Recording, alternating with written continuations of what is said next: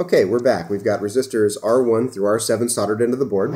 Solder joints are a little messy. Again, the iron is not the best iron that I'm using here.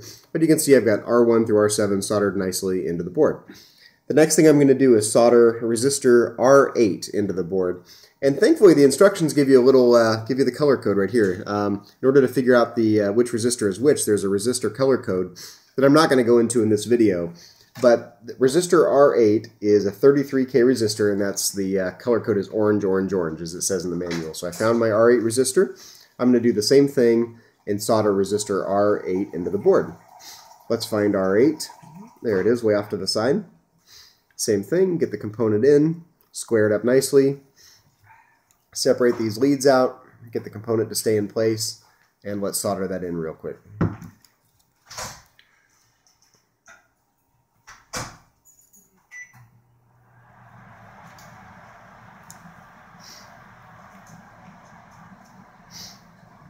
Okay, just get it nice and hot, make sure that solder flows, and draw it up the lead.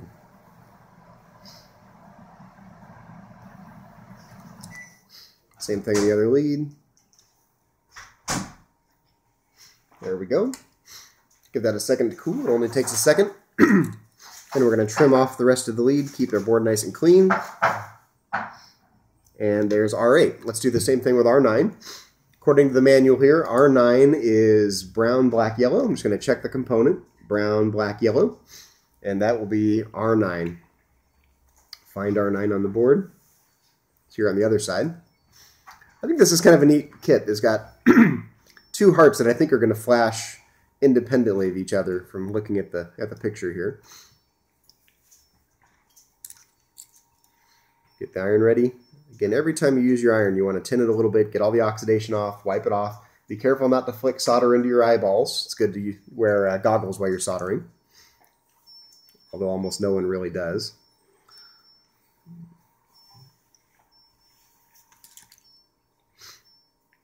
Get it nice and hot.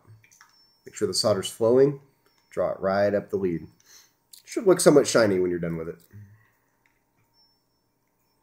If it looks dull and flat, you probably have a cold solder joint, which means the rosin that's inside the solder that makes it flow and keeps the surfaces clean can get in between the things you're trying to solder, and you won't get a good electrical connection. So get it nice and hot. Make sure the solder's flowing. Draw it up the lead. Let it cool. And then just trim the leads off. Okay, so that's all the resistors, R1 through R9. According to the instructions, the next thing we're going to do is solder the LEDs in. The LEDs, you have to be careful. They're directional. You can see, you might be able to see in the manual here, one lead is longer than the other. So you can see a picture here. There's two leads, one is longer than the other. There's a schematic symbol here, an anode and a cathode. And if you look really carefully, you can see that one side of the LED is flat.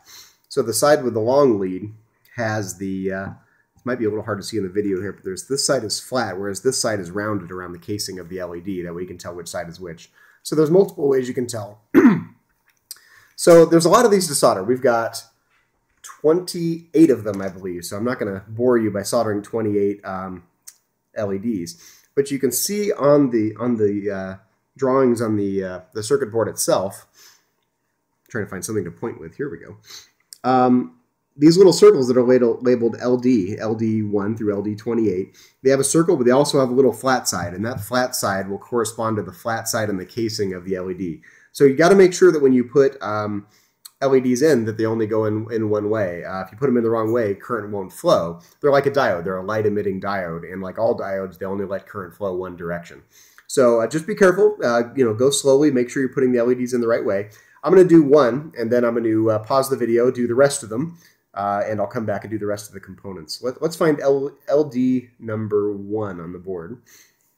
There it is, right at the bottom of the heart here. And we just want to be really careful. It's a little hard to see. The cathode here is the short lead, and that is the side that has the flattened casing. Just double checking the manual here. Yep, according to this, the cathode has the flat side, and it has the shortened lead. So there we go.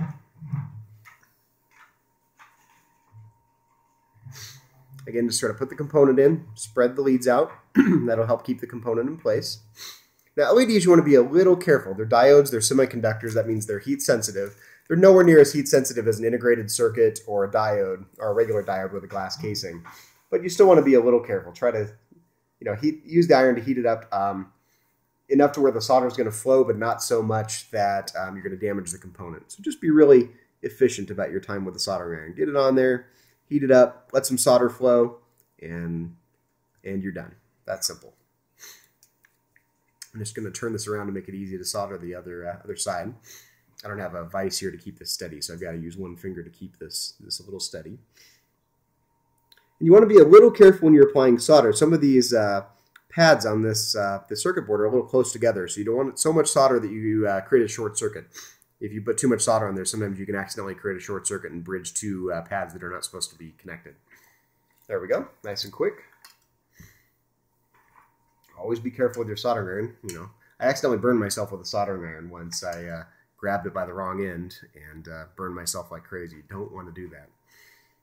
Okay, trim the leads off. Nice and flush.